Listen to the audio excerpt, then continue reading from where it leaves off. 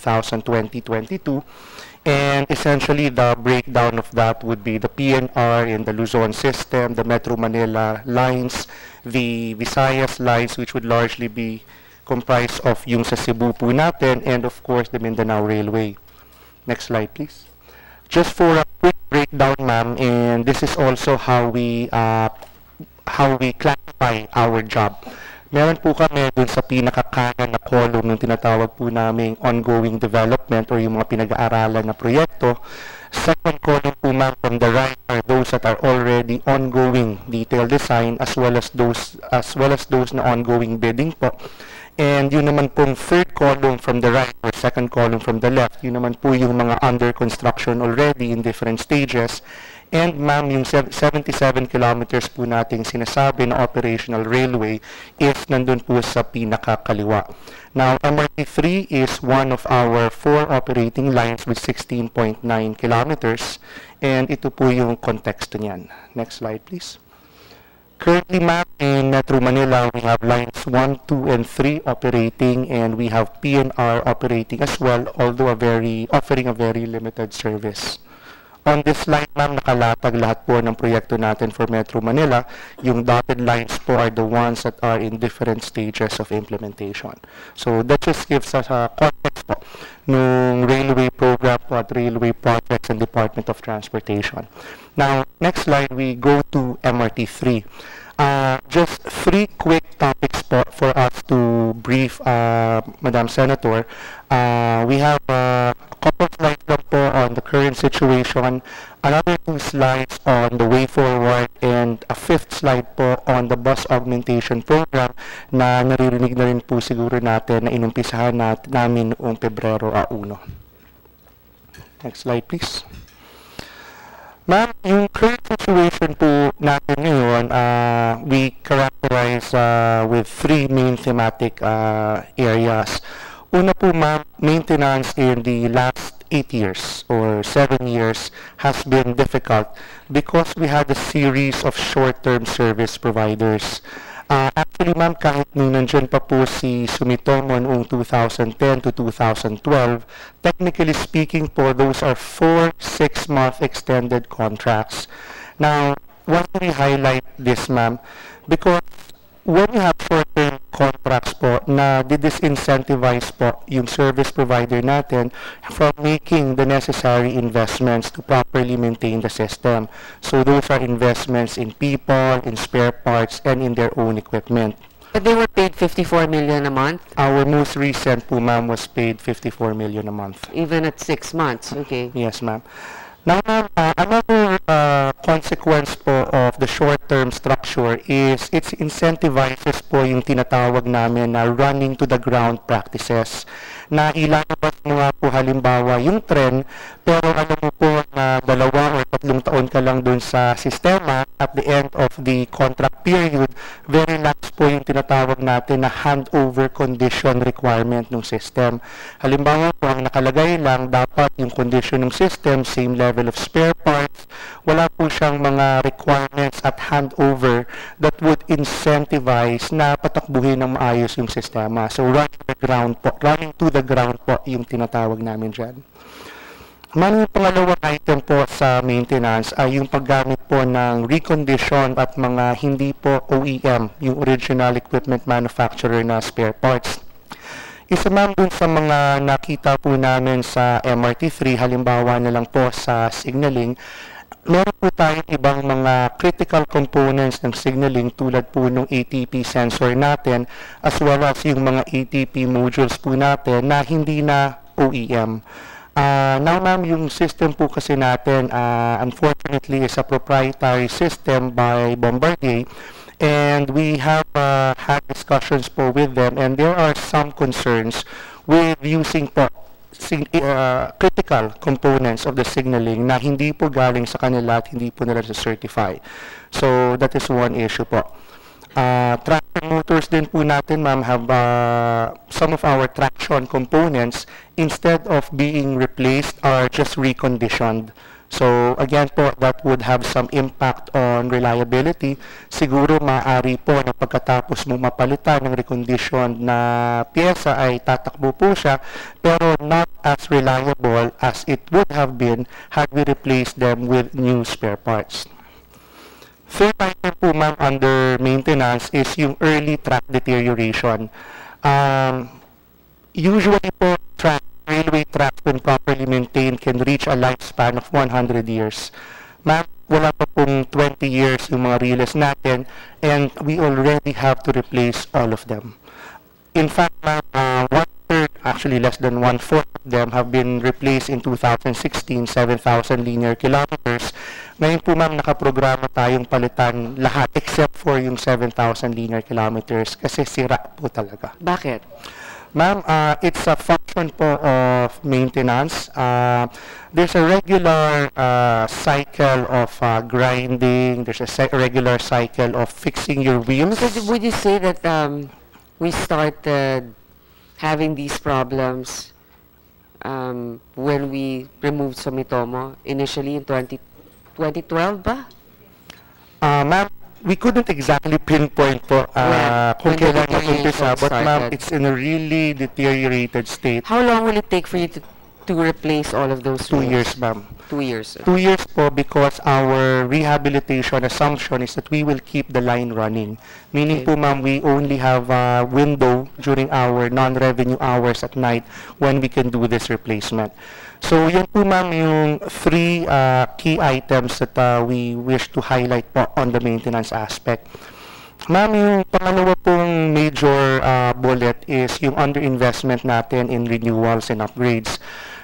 We always compare ma'am a railway system to a car.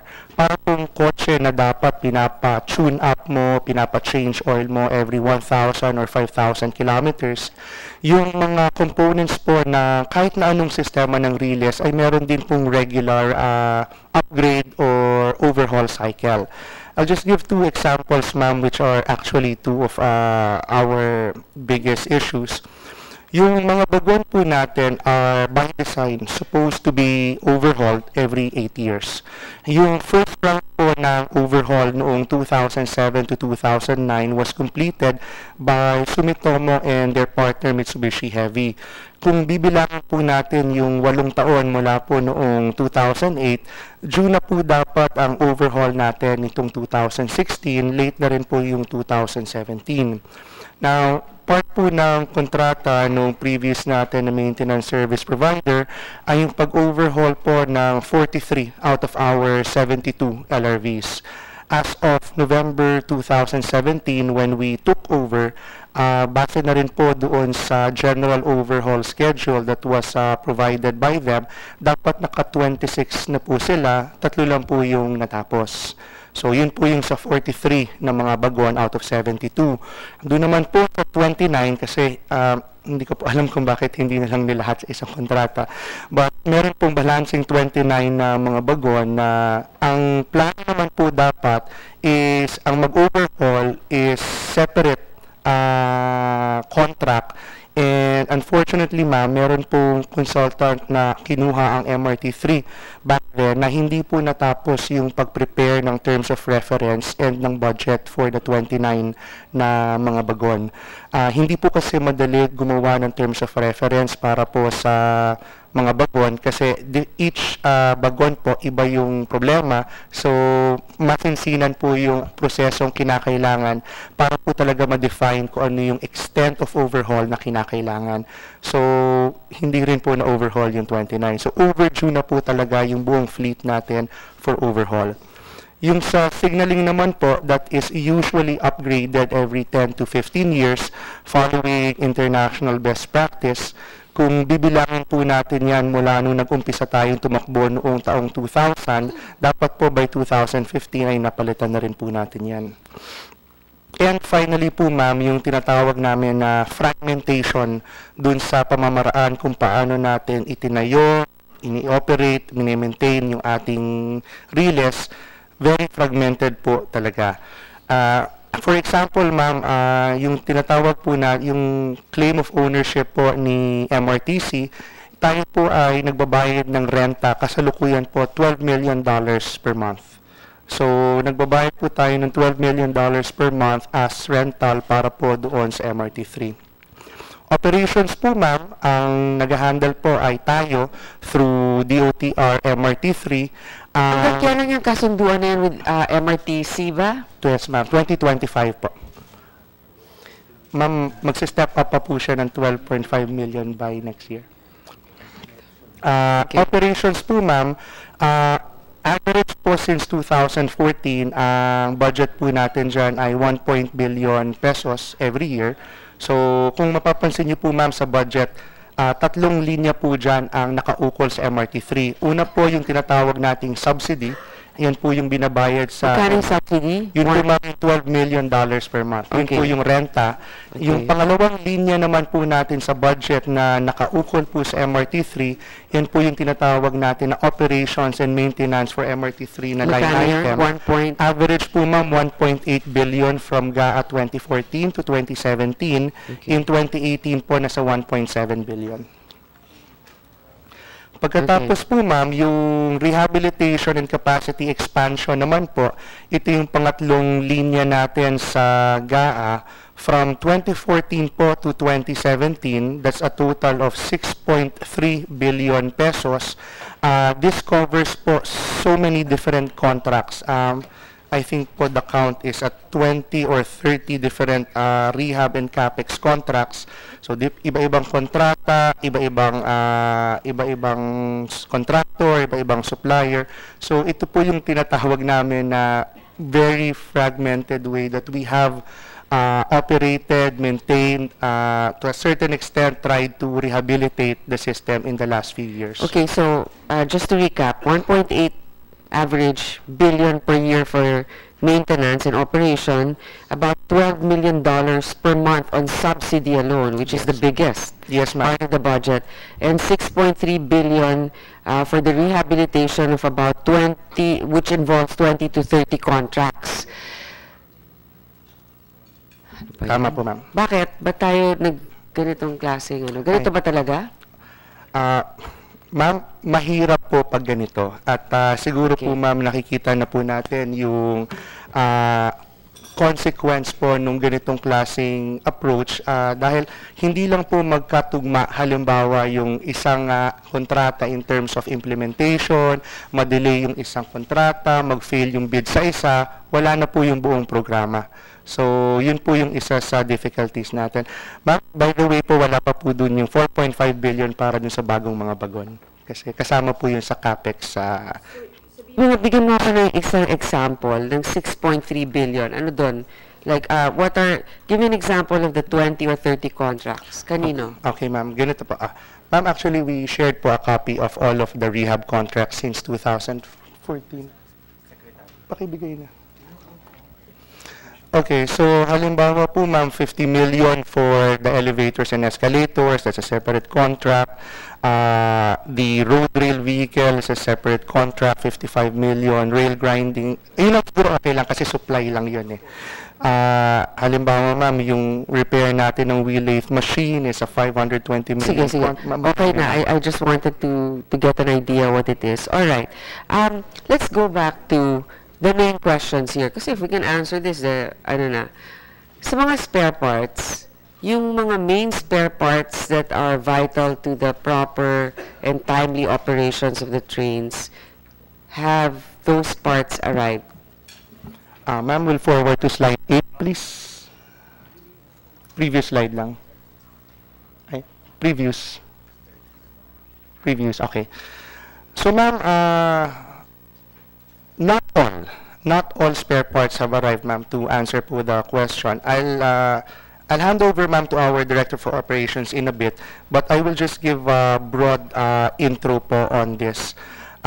Since we took over po, ma'am, last November 6 of 2017, we established a special bids and awards committee for the fast-track procurement of the spare parts that we need to gradually restore po yung mga tren. As of December 29 of 2017, we have completed po the procurement of our first batch of spare parts. The delivery lead time po for that first batch is 30 days to 6 months. We have already submitted also po yung aging ng delivery schedule natin, and nag-umpisa na po yung dumating ngayong February. Sa kasalukuyan po, ma'am, today we have on average 7 running trains. Ang projection po namin is so long as wala pong mag-down na additional train for the rest of February, we will have spare parts arriving that would allow us to bring the number of trains back to 10 ngayon pong end of February. Ma'am, our Director for Operations will expound a little more. Pero okay, normally, on peak hours, we need what, 13? Ma'am, 20 po. Isa lang. So sa ngayon, 10 pa lang tayo, we're hoping Yes. by Feb, Yes. right? By the end of Feb or? By the end of February, ma'am. Okay, and then? And then, ang target po natin, ma'am, is to get back to 15 after po the 3.5 days shutdown that we do pagka Holy Week po. Okay. Okay. All right. Ma'am, there are three major classifications po siguro ng spare parts that we have been procuring to date. Una po is yung first batch na tinatawag namin, which is really a varied, iba-ibang klase pong spare parts. We have also already submitted po a list of all of those. Yung pangalawa po, which is major, is yung related po sa signaling natin. One of our top 3 causes po for failure incidents are signaling related. Last July 2017, we invited our OEM signaling supplier, Bombardier, to do po a system audit on MRT3. Based on their system audit, there were 2 major conclusions. Number 1, yung nasabi ko nga po kanina na meron pong mga components ang signaling system natin na hindi na po OEM. Yung iba po meron pang modifications na hindi po nila maintindihan kung paano po ginawa. And number 2, we really need to stock up on spare parts for signaling, and there's a lot of signaling subcomponents that needs restoration. So noong February 6 po, ma'am, we already signed an agreement with Bombardier. They will come back with 2 contracts. Contract number 1 po would be a restock of all of the OEM signaling spare parts that we need, and contract number 2 po would be a maintenance contract. It's not just a maintenance, a restoration. They will restore our signaling to a more reliable state. I'm sorry, Yusek, when will the signaling system arrive from Bombardier? Ma'am, the spare parts po ang request po nila is 7 weeks sa kontrata. Pero ma'am, we ask them po na as the spare parts become available, paki-deliver na. Kasi ma'am, meron pong spare parts, signaling lang po, meron signaling spare parts na available off the shelf in some warehouse of Bombardier somewhere around the world. Meron pong signaling spare parts na hindi, actually ma'am, nag-favor na lang kami, ipo-pull out po nila from committed orders. So, they have to work on that po. Kasi ma'am, yung iba po nilang kliyente, hindi naman, mapapakiusapan naman daw po.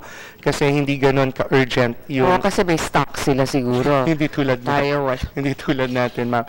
And yung Magkano yung signaling system? I'm just curious. For a full signaling system, not just components of it or parts of it.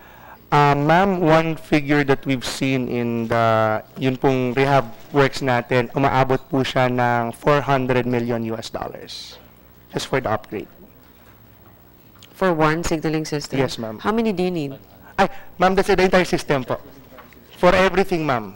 $400 million? Yes, ma'am. Ilan yun sa billion pesos? 4 times 50... Ay, sorry. No. 400 million pesos for upgrade. Teka muna, talo na yung national budget natin. I'm like, for upgrade. Okay, 400 million pesos for the entire, okay. So we're talking about a little less than $10 million. Yes, ma'am. Okay. Kaya pa yun. Yes. Pero ano lang. Pero kailan matatapos lahat itong signaling system upgrade? Ma'am, 7 weeks.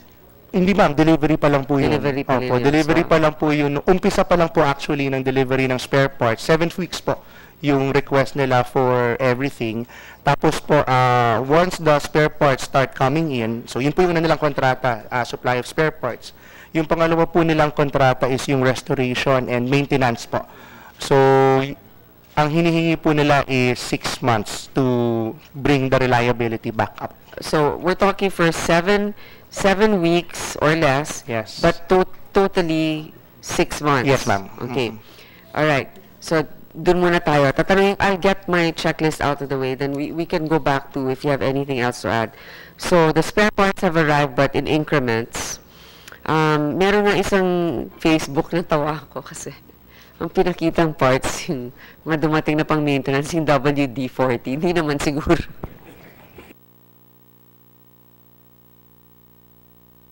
Kita mo Di ba may dumadating na pong bearings tsaka mga axle, mga pinions po. Hindi naman yun. Pag mga ganun, huwag naman ninyo pakunan na ng litrato yun. Okay. Tayo lang natatawa na dito kasi parang it's the hopelessness of the situation sometimes, no? Okay. So, spare parts, then Sumitomo. Ano nang sabi ng Sumitomo? Yes, nililigawan niyo pa rin kasi inayawan ninyo noon eh. So, scorned yan eh. So, ngayon, did they agree to finally be our maintenance provider? Ma'am, with the help of the government in Japan and a lot of efforts po to negotiate at a diplomatic level by the Secretary, Japan po is already helping us. Last January 9 po, we already exchanged note verbals between the two governments. The system audit by JICA engineers is ongoing. Nag-umpisa po yan noong February 1, and 150 engineers po are coming in and out of the MRT3 to assess everything po that we need to fully restore the system to its design capacity. Yusek, we need visuals, no? I mean, you saying 150 engineers. Are they mostly Japanese, Filipinos? Combined po ma'am, mostly Filipinos. Dapat, mostly. Yes, ma'am. Galing dito sa Pilipinas? Yes, ma'am. Meron pala tayo, pero Japan pa is the one getting them. How come? Ma'am, if you would recall, ma'am, nung nandito po si Sumitomo for the first 12 years, they also had their own team. So where are those railway. engineers now deployed? If they were here the whole time, why didn't we get them before? Ma'am, good question po. Kung saan-saan lang sila. Okay, you need to take pictures and show us. Sige po, ma'am. Na Ma'am, yung mga engineer ninyo. Ha? napansin po namin yung number kasi they submitted a request for passes. Nung una po, we were expecting only 50 engineers. That was the initial discussion. But when they submitted their request for passes to the system, 150 po yung nakalistang mo. Wow.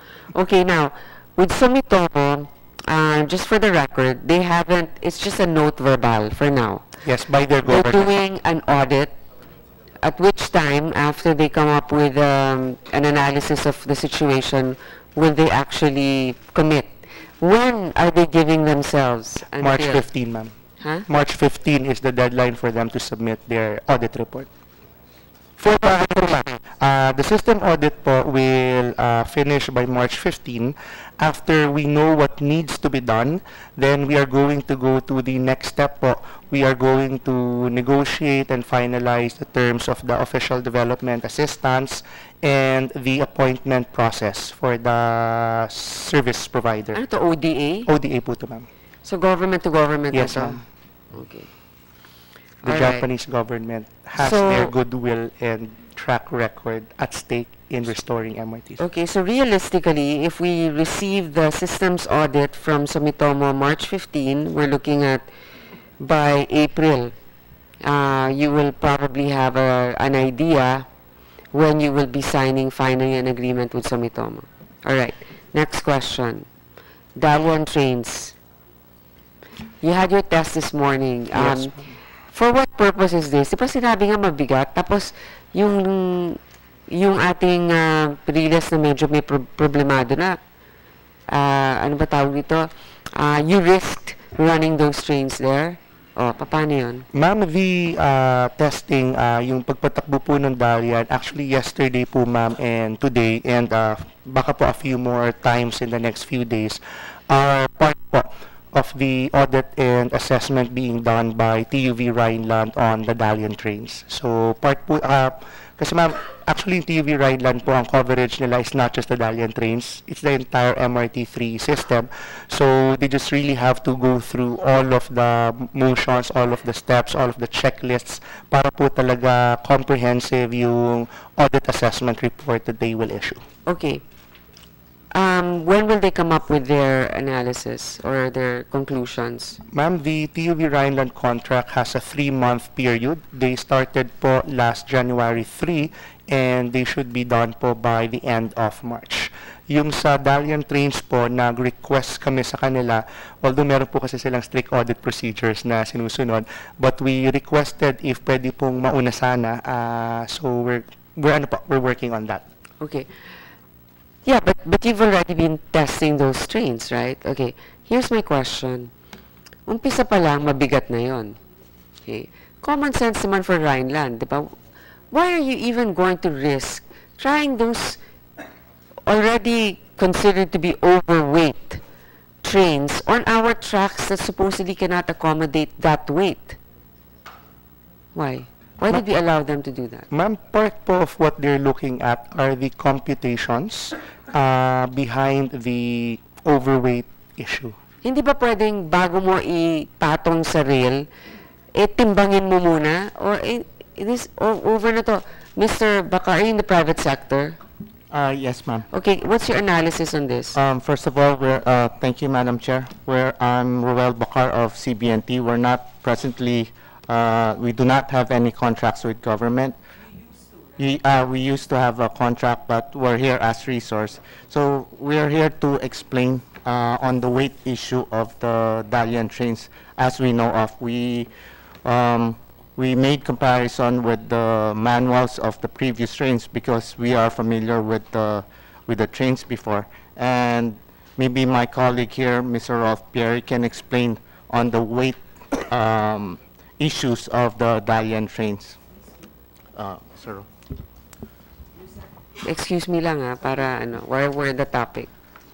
Okay, about the weight issue,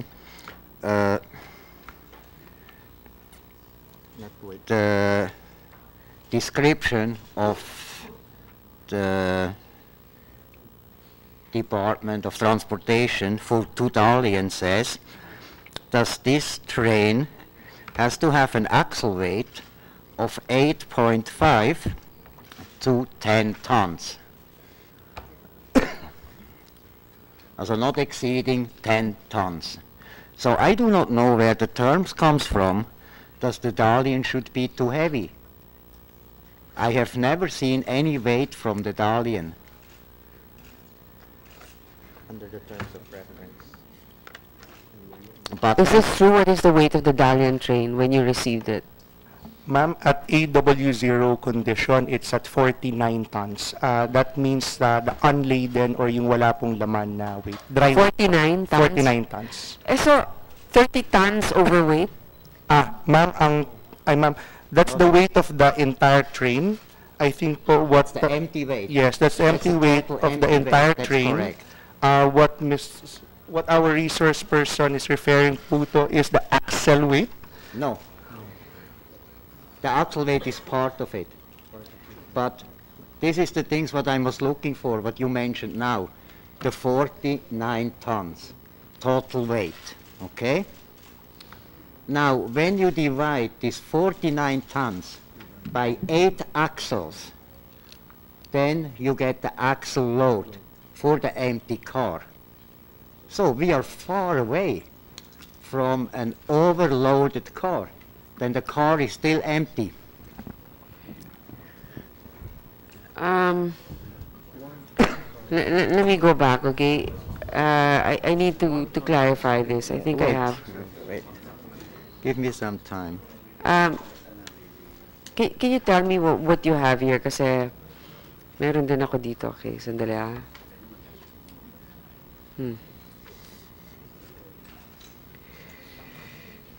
Dami na kasing notes kung ilan yung na-overweight dito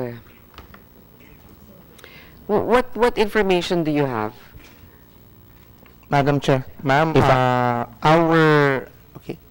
Based on our terms of reference, the AW0 or the dry weight has to be 46.3 tons. Based on the delivered weight, it is 49.7 tons. Right. The contract requires 46.3 kilogram weight per coach. Per coach. Okay, that's what the contract Empty stipulates. coach. Empty coach, yes, Empty sir. coach. Of course, we can't really determine like how heavy these people will be, just an average, no? The 48 delivered coaches are 49.6 kilograms each already, so you have about 3,000 kilograms in overweight. That's correct. Now we have where it comes from. But this is not a termination or a definition of overweight of a loaded train concerning the tracks he's running on it. Okay? So you're saying, sir, that it will also depend on the capacity of the train. Correct. Right, but then you'd always want to assume full capacity at the maximum. I have it here. Okay. The weight is declared from the Department of Transportation to Dalian, and there they're requesting 394 passenger per vehicle. That means, wait. No, that means they're requesting a load capacity of 8 people per square meter by 65 kilo of weight. Can you people please imagine how you put 8 people, 65 kilos in 1 square meter? Have you ridden in one of our trains lately? I mean, okay, I would rather err on the side of being cautious about this and to have like cram as many people. I mean, in Japan, you actually kick these people inside so they can fit. So, Correct. okay, There we are. Right. With these numbers, we exactly by these kicking procedures in Japan. Right. We exactly there. Now, when we go to the weight of this, 394 times 65, that is 25 tons and 600 kilo.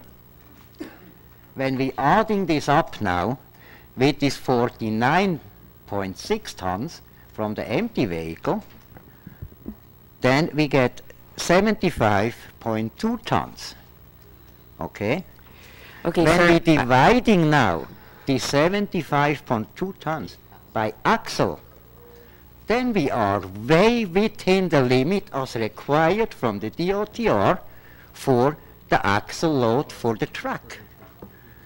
We're coming to an axle load of only 9.4 tons. And Okay. the track system is designed for 10 tons. So where is the problem for overload? Can you explain this to us in terms what he's saying now, that when you, this is from, I understand this from the layman's point of view, okay? That if you consider the passengers and all the other things, then it will still fall within the limits that are provided for our tracks. Is that what he's saying, Mr. Hoxon? You were nodding, so you agreed with him. Explain to me why you agree. It's a terms of reference. And what is your position in the MRT, sir? I'm with GM Garcia, ma'am. You are with who? I'm in. As with, what? Are you an engineer, a lawyer? No. I'm the head executive assistant of GM Garcia. Okay, sir. Maybe somebody with the expertise to be able to understand. Because my point is, okay, maybe in the end, they will be compliant with all of these things put together. But the point is, they've already violated one provision of the contract. That in itself, whether it is filled with people or not, that was the requirement for each coach on the train, correct? So they've already violated that. I don't know why we are wasting time with this, having to run it still. As sinabi nga niya, pud-pud na yung mga reels natin, patakbo pa tayo ng patakbo. But I know, I've also heard in informal talks that if we want to file a case against them, we just have to follow the protocols and deal with Rhineland. Okay. Rhineland, ma'am. Is that the reason why we're humoring them? We are It is? waiting for their independent assessment of trains, ma'am, and part of it could be towards that end. Okay. Well, anyway, this is, how about, Engineer Santiago, what's your opinion on this? Mabigat na yung train, hindi, wala pang tao, pero sinasabi nitong technical consultant, if you consider the number of people that can humanly possible fit in the train, we can still fall within the required weight standard. Do you agree with that? If the contract says already this is I think what it should be? the consultant was transferring the total train weight into the force on the wheels, so that's why he calculated the number of axle load. And he was saying, in effect, if I understood it correctly, based on the load on the wheels or the axle, it's not overweight. Is that correct? But based on the specs of the OTR on the entire train or every car, it exceeds the specifications. Okay. No, sir. No, I understand what you're trying to clarify. We appreciate it. Also, this point of view. On the other hand, the important thing for me, and for most of us here, is number one, we find a solution to our problem now, and we need to be able to use those trains soon. Number two, that the passengers are safe. And number three, that the government is not shortchanged. Okay. Having said those, I think that, kasi puro na lang tayo pag-aaral, test, tapos biglang pagkatapos yan, wala din naman nade-delay pa lalo. Alam mo, this is just the tip of the iceberg. After they fail those tests, we will have to order again. After litigating, okay, so simultaneously litigating and then ordering a new batch of trains. If they say, no, we can do something about it, let's say Rhineland decides, no, we can do something about it, we still have to be able to, and I heard this also informally, do something about it to cushion. I'm not an engineer, pero may gagawin tayo dyan para makayanan yung mga ano na yan. So, another point of delay. So right now, what we're saying is, Rhineland will come up with their decision by when? Ma'am, by the end of March for the entire system, but we are pushing to get their even preliminary evaluation on just the Dalian trains by the end of this month. Okay, here's my question. Let's say they say, okay, Dalian, okay, Dalian can work on those tracks and you're not going to be in any danger. So we'll accept it, right? How long will it take for us to be able to use those? How many and when? Ma'am,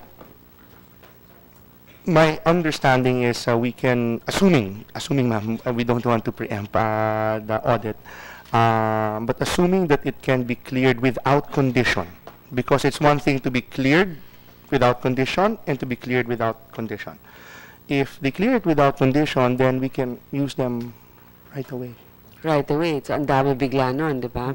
Okay. I'd like to acknowledge and thank Senator Angara. Good afternoon, Madam Chair. Good Thank you. Finally, legal na tong hearing na to, may quorum. All right. So balitaan nyo kami because that will make a remarked difference if finally we can utilize those trains. I mean, I am not praying for the failure of these trains. In fact, I'm one of the ones who would want to see it utilized, but of course not at the expense of the safety of our passengers, and I would agree. Now, we will go to the, I guess the crux of the matter, the important part here, the update on the ombudsman case. Okay, dito na siguro papasok yung bayan, or did you want to add something to the discussions earlier? Well, ano po, may idadagdag din po kami. Although, we'd like to put on record that Bayan, Tren, different commuter groups filed the case, complaint before the Office of the Ombudsman last November. At hinihintay na po namin dahil ang understanding namin after the submission ng reply namin. It's now submitted for resolution. So, hopefully in the coming months, magkaroon na po ng linaw yung kinaabutan po nung kaso. Ano ba yung kaso ninyo ng November? Ano yung graft, plunder? Graft po yung sa amin, tsaka yung sa procurement laws. So, sino yung mga kinasuhan niyo doon? Ang kasama ko sa mga respondents doon ay sina Secretary Abaya, ilang mga opisyal ng DOTC nung panahon niya, at kasama po yung buri. Okay. Pero, anything to add? Karagdagan lang po, ma'am. Kasi I've been listening to the DOTR, no? Batid po siguro ng komite na kaninang umaga, may mga pasahero na naman ng MRT na naglakad sa Riles, no? And this was happening even before 7 a.m. Bago mag-alas 7 ng umaga, may mga commuters na naglalakad sa Riles ng MRT. At hanggang ngayon po, sa tinatakbo ng hearing, wala ko tayong narinig na pag-ako ng responsibilidad mula sa DOTR. Wala hong paghingi ng paumanhin sa mga commuters, walang pag-ako ng responsibilidad. Kasi po ang maintenance po ng MRT ngayon ay DOTR na eh. Hindi na po nila pwedeng ituro ang buri kasi terminate na po nila yung kontrata. Ngayon, para din po sa kabatiran ng komite, ang DOTR po pumasok sa ilang negotiated procurements bago matapos ang taong 2017. December 29, 7.3 million spare parts for track. December 29, 8.6 million for rolling stock. December 29, 1.98 million for bearings. December 29, 2.8 million value spare parts. December 27, 6.4 million value spare parts. December 19, 45.3 million independent audit, yung binabanggit po kanina. Ito po, ako na po ng gobyerno ito, pera ng taong bayan po yung ginagamit para sa mga negotiated procurements na to. At syempre, ang mga commuters at taxpayers gusto makakita ng resulta kung sa anong nangyayari sa ating pera. Pero alam niyo, Mr. Reyes, syempre December yan, no? Yes, ma'am. Holiday. Kaya medyo na-late Ito po, kahapon po, yung Monday, tumirik po yung trend, biniblame nila electrical failure. October 7, 2016, the DOTR Secretary of Government awarded a contract worth 827 million for the upgrade of ancillary systems. So medyo mahaba-habang panahon po, 127 million project work ng kontrata para ayusin yung electrical system. Kanina binigay yan? Nandun po sa website po nila. So natanggap na yan? To upgrade the electrical system? That was 2016. According to the records of the MRT, binigay po sa Asia Phil. Nasa website naman po nila. So, kumbaga, may sapat na panahon na wala na yung inaward ng kontratang ito para din ho makakita ng resulta na hindi na po pumapalpak yung electrical system ng MRT3 pero hindi po natin yun narinig mula sa report ng DOTR. Negotiated procurement din ba to? Negotiated contract yung sa Asia Phil? Nirepeat po nila yung sa Asia Phil. Okay. Siguro ho, magandang magkaroon din ng update matapos yung awarding ng kontrata at implementation ito kung bakit patuloy pa hong nakakaranas ng electrical failures yung ating trend. Oo nga. Di ba itong Asia Phil, yan din yung contractor ng Clark Development Corporation? Oo. So, kakilala na ni Secretary Tugadi yan. Yung panahon na yan. Malamang po. May mga nag-bid ba o isa lang? Ang nakita po namin kasi sa records ng MRT nag-grant na yung nag-grant na yung rebid para dun sa ancillary services.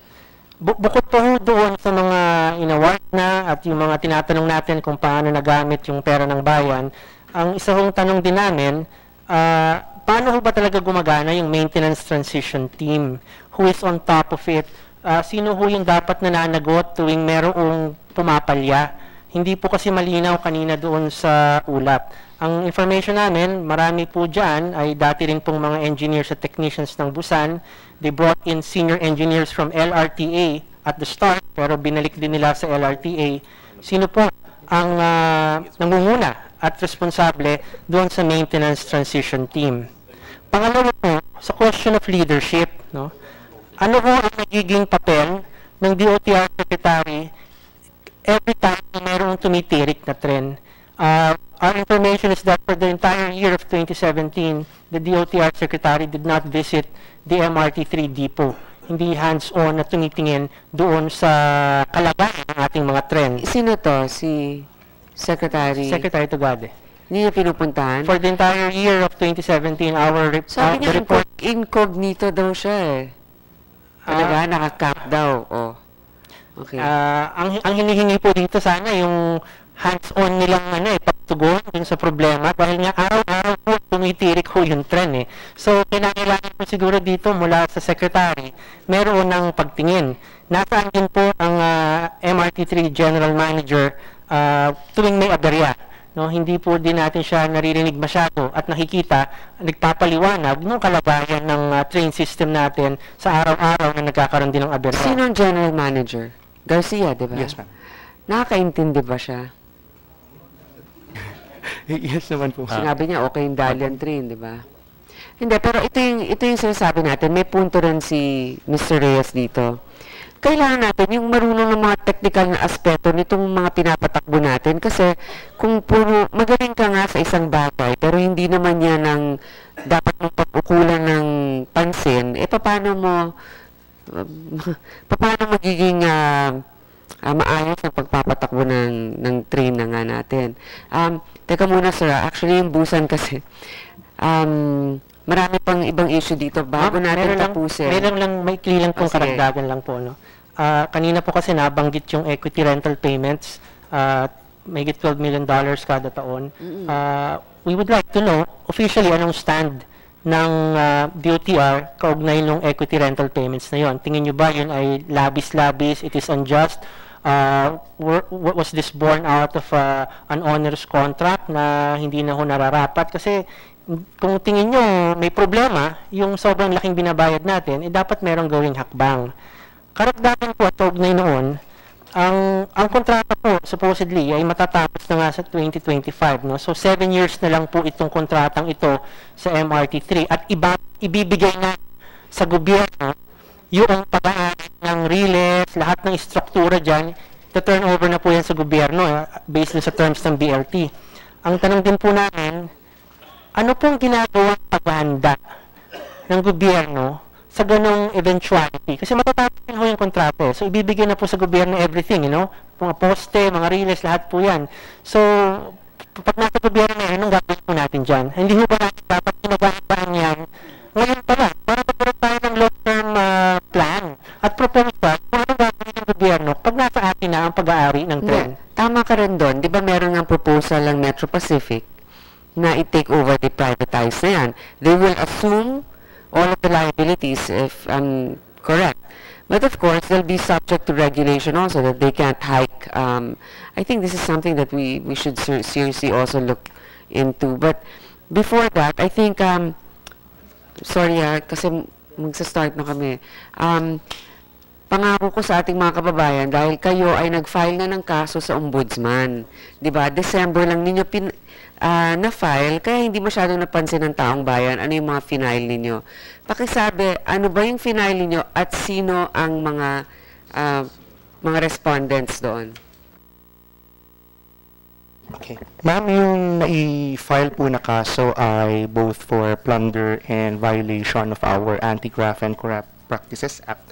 Ang mga respondents po natin dun, ma'am, from the former DOTC, si Secretary Junabaya, Yusek Lopez, Yusek Lemcalco, Yusek Gonzalez, GM Buenafe, Asek Alcaraz, the relevant members po of the back, officers and stockholders of Buri, and members po of the GPPB. Yun po yung mga respondents sa mga kaso na yun. Status po, ma'am, the different respondents have filed their counter affidavit. Ano ba? Parang kulang pa. Meron ka pang iba, di ba? Ma'am, sa GPPB po marami. Rojas, Secretary Abad, Purisima, Petilia. Anong GPPB? The Government Procurement Board po, ma'am. Okay. So marami sila. Yes, ma'am. Pero yung problema, di ba, may mga chismis na hindi sila nag-attend ng board meeting. Pero sasabihin, ipirma mo na lang ako. Yun ba ay paramount na dapat ikaw ay managot rin? Ma'am, I hope you don't mind if I limit my comments on that case. No, so that's fine. So all of them, not just one particular group, are plunder ang kaso, hindi lamang graft. Okay. Anong status ngayon? Kasama ba dyan yung buri? Yes, Hindi. ma'am. Kasama, okay. Anong status ngayon sa ombudsman? Ma'am, nag-file na po ng counter-affidavits yung mga respondents and ang gagawin po ng legal department ng DOTR is to file a consolidated na reply po doon sa mga counter-affidavits na yun. So when will you be able to, well, hopefully if the ombudsman decides that the case will prosper, when are you looking at this, what is the timeline for this case to actually be heard? Ma'am, I'm sorry po. Wala po kasi yung Hindi, lawyers abogado namin. tayo dito. Baka may tanong Not within their command. It's the ombudsman who will set the hearings, Madam Chair, no? Madam Chair, is it possible to ask a few questions? Yes, of Can course. we ask, what is the subsidy, the total subsidy for 2017 for the MRT3 and for the whole MRT-LRT system? Sir, for 2017, looking po at the three MRT3 sub-items, sir, hold on po, I'll just quickly, I So have- just a ballpark figure, like 2016, magkano ang ginastos ng taong bayan para patakbuhin yung MRT at para i-subsidize yung ticket ng ating mga kababayan? Sir, para po doon sa operations, meron po tayong 1.5 billion pesos. Okay.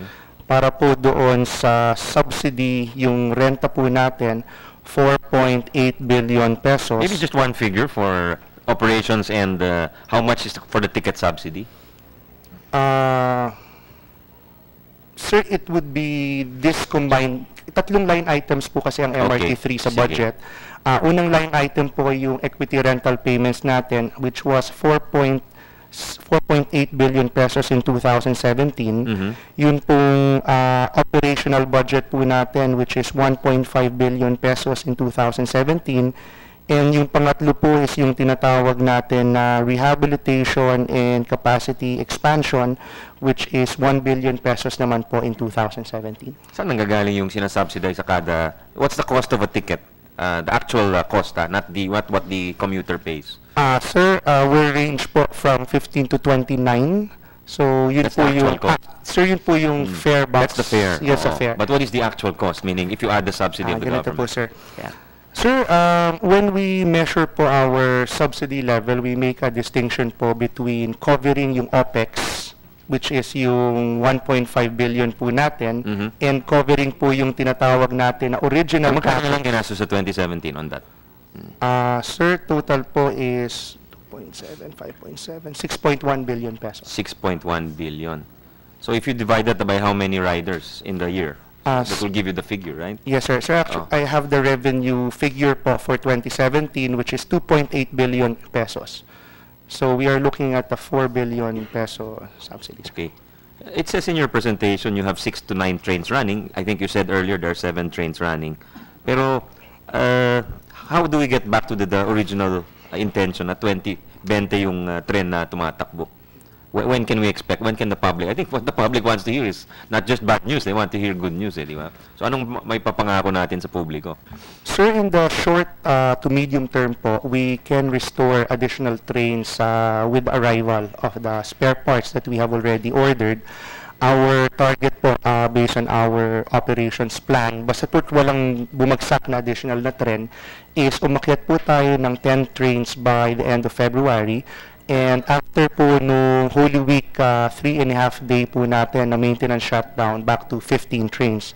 Pero the long term po talaga na pag-restore ng 20 trains, hindi lang po pag-restore kasi iba po yung availability ng 20 trains, iba po yung dun sa reliability nila, yung hindi po pumapalya habang tumatakbo. Kailangan po talaga natin ng general overhaul. And yung general overhaul program po natin with our rehabilitation service provider is a 3-year program po that will begin in May of this year. Pero I'd like to get from your office a report on the electrical upgrade, yung 800 million na nabigay. Kasi, bakit yun ang nagiging problema ngayon kasi nakita ko the past 2 days, di ba? Or kaya tumigil yung yung pagpapatakbo. Yes, please. Ma'am, if I may just quickly comment po on the points raised. First of all, ma'am, I think there is not one public interview that I have given or that the Secretary has given on MRT3 kung saan po hindi kami nagpaumanhin at humingi po ng dispensa. Mahirap po, ma'am, yung responsibilidad nyo yung ganong karaming tao. And sinasite po namin, ma'am, yung previous experience, not because we're blaming, but because we're showing the people that we understand the problem.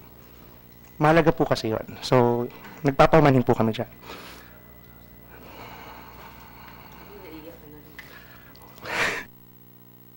Malaking problema talaga to. And alam mo, Yusek Batan, nadadama ko yung iyong malasakit eh. Alam mo si Yusek Batan, galing yan sa nakaraang administrasyon. Kinuha rin yan dahil nakita ang kanyang potensyal dahil dati nandun lang siya sa likod.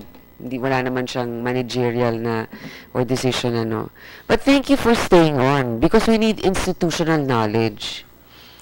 You're not here to be crucified. It's just that people want to know when their lives will be better. Kung umiyak tayong lahat dito, Ma'am, kasi naawa ka rin eh. yes, ma'am, that's true. Ma'am, if I may comment po, the Secretary, tuwing napapadaan po yan sa pila ng MRT3, walang palya po, ma'am. Tumatawag siya sa akin. Asking what's the problem, bakit may pila, bakit kami hindi doon magpadala ng bus, nasa na yung spare parts. Ma'am, I guess I started the presentation with the context of how big the railways pipeline is of this government. And ma'am, railways pa lang po yun. Wala pa po yung aviation. How much are we wala going to pa po spend yung- for 2018 on railways? For 2018, sir, we are at 70 billion po, including the Okay. unprogrammed So appropriations. you have 20 from- trains at peak hours of 550,000, pero yung actual nyo is 250,000 passengers per day. Eh pag nakompleto lahat ng program nyo, para we have something, para may hope naman yung tao. After 5 years, for example, or 4 years, ilan ng, by how much can we increase the ridership? Sir, currently po, there are only 10% of commuters daily in Metro Manila that use rail. That translates to 1.1 million passengers. By the end po of our Phase 1 pipeline in 2022, our target is to service with railway services 30% of the ridership. That will bring it up po to 3 million passengers a day Pero in hindi na Metro sa, hindi Manila. na sa 30% kasi moving target. That's right, sir. It Just will no longer be. That's Is it right, 30% of the Alam naman adjusted? ating magaling yan sa math at saka, The population is growing by so much, leaps and bounds. So dapat i-factor in yun sa, di ba? Correct. Sa projections. Ma'am, quickly lang po on the 827 million Asia Phil contract. Ma'am, yung capacity expansion project po natin, which includes the Dalian trains, was divided into 3. Yung lot 1 po na tinatawag natin, yan yung 48 Dalian trains. Yung lot 2 po, yung na-mention, is yung tinatawag natin na ancillary system. And yung lot 3 po, yan yung tinatawag natin na signaling upgrade. Lahat po nitong lots 1, 2, and 3 are necessary po to make the 48 trains plus the original fleet operational. So ito pong kontrata ng Asia Phil, what does it involve? It involve po building additional power substations. Kasi pag nagdagdag ka po ng additional na trend, kailangan mo rin po ng additional na kuryente. It involves po laying down new catenaries kasi again, tataas po yung power requirement. Additional po na relays doon sa ating Taft para po magkasya yung 4-car train. So lahat po nitong lot 2 na tinatawag natin na kontrata na inaward po natin noong October 2017 following a competitive bidding are intended po sana doon po sa increase in capacity natin na 72 ngayon plus 48. Hindi po siya nakaukol doon sa pagpapabuti nung current na system. Pang-expansion po talaga siya. okay.